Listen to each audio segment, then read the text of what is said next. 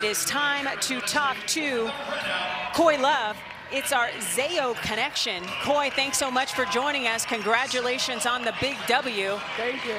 First of all, what did you have at training table, and are you going to continue to eat that meal the rest of the season? Absolutely, absolutely. No, just coming out here doing my job, playing hard, whatever my team needs me to do, I'm absolutely down to do it. So good dub, good sweep this weekend. Coy, you know, when you did the decision to transfer and things go the way they go, you're at Oregon State, you don't even get in that ball game, and how you've been able to emerge over the last couple of weeks, really getting into the system. What changed for you over the course of the last couple of weeks? Honestly, just adjusting. I know that at the end of the day, hard work pays off, so I just stayed in the gym, stayed next to my coaches, understanding the game plans, understanding what it is they wanted to do every single game, being close to my teammates. So yeah, I believe in myself and they do too. So here we are. You know, yesterday we were watching Salvo, your assistant, like working that head and shoulder fake, and you used it about 3 times very effectively today.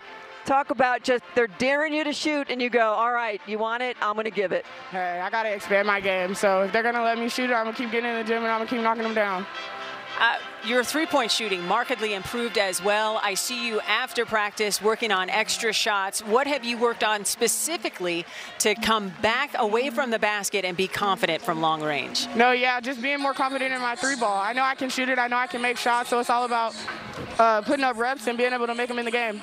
What is it about this Arizona defense, Coy, that is different from any other team you've ever played on? Hey, we get after it.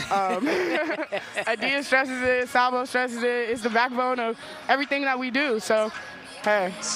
You know, we've talked a lot about this weekend here in Tucson, the men's team, 2 big wins. You guys, 2 big wins. The crowds for all 4 games, amazing.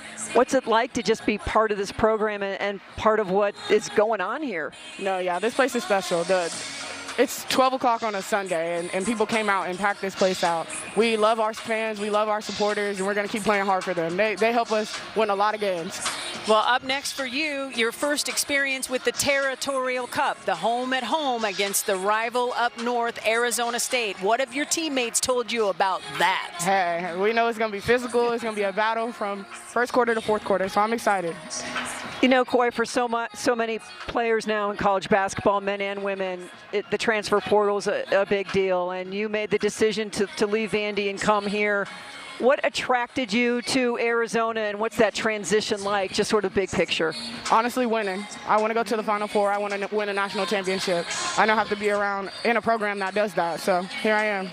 All right, Coy. Well, Arizona's made 8 trips to the NCAA tournament, of course, last year in the title game. And the way you guys are rolling, I think we might be able to pencil in number 9. Hey, stay tuned. Stay tuned. Right on. Good luck and good health the rest of the way. Thanks so much for joining us here with this conversation.